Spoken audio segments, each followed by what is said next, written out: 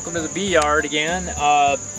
Today out here we're going to go through the hives. We're going to make sure that the bees have enough food stores for winter. We're going to take them, we're going to measure the hives after we go through and do our inspections. We will measure the hives. For weight, we want our bigger colonies to weigh up around 150 or better in weight, 150 pounds in weight. The smaller hives, we're kind of doing some experiments with single box brood boxes overwintering. We're not quite sure the weight. I think 60 pounds, 60 to 80 pounds is I think the ideal weight for them. So we do have honey supers on them because when we reduced these hives down, we were kind of going through a dearth, and we're actually into a dearth right now. So we made sure to leave a box of honey just so that they had something for the time being. So we'll get into it here and we'll show you what we're seeing.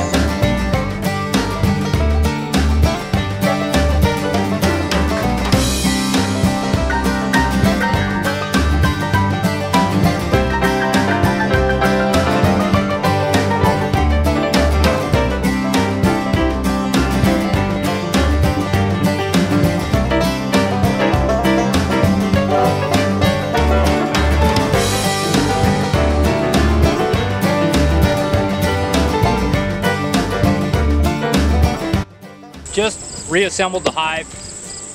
Queen was seen. We have 5 frames of brood in here, open brood and cap brood. So she's still brooding. Queen was seen. Now what we're going to do is we're going to take them. We've weighed this hive without the honey supers on. We left 2 boxes of honey supers on, 2 boxes of mediums on because they had some brood in there. So we did not harvest that honey.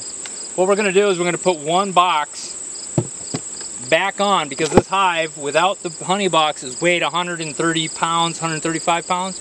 We like our hives to weigh right around that 160 is what we like to see. So we're going to take them, we're going to put 1 honey super on, and that should bump their weight up to right where we want to see them. Come on ladies, get in there.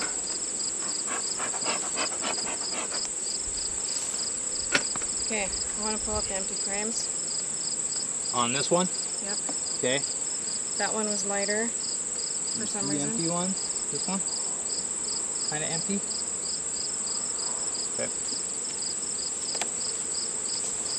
Now we'll pull some empty frames and we'll put our capped frames, some capped honey back in from this other box because we had 2 boxes on there.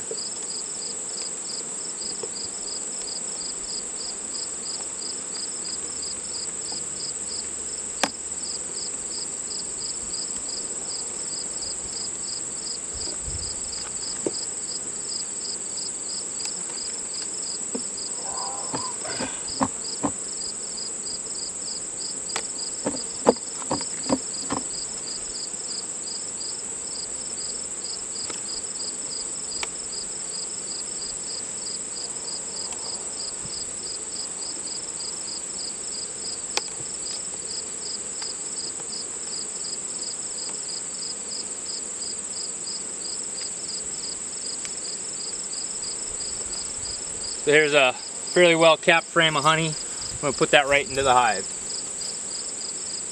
I'll let you get that other one out first.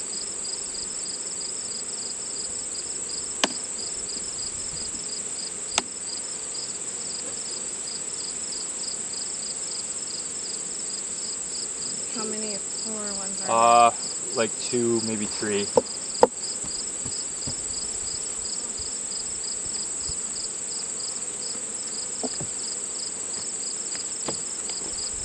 This one looks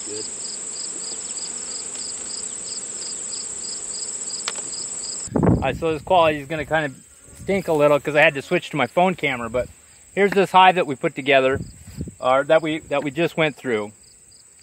The bottom box does not have a lot of brood or honey stores. Matter of fact, it's just honey stores maybe in the pockets here and towards the outside. The inner frames really don't have a whole lot. This here has brood on 5 frames. We got good honey stores towards the outside and also in the middle surrounding that brood nest. This one here is pretty much all honey, and this one here is all honey. We went through and we took out the empty frames and took from the second box that we had on top and put the full frames down in here. This hive is up to weight. This hive is going to weigh about 165, 170 pounds. That's exactly what we want. Our bottom brood boxes are fairly empty, so we are just basically leaving them there as spacers.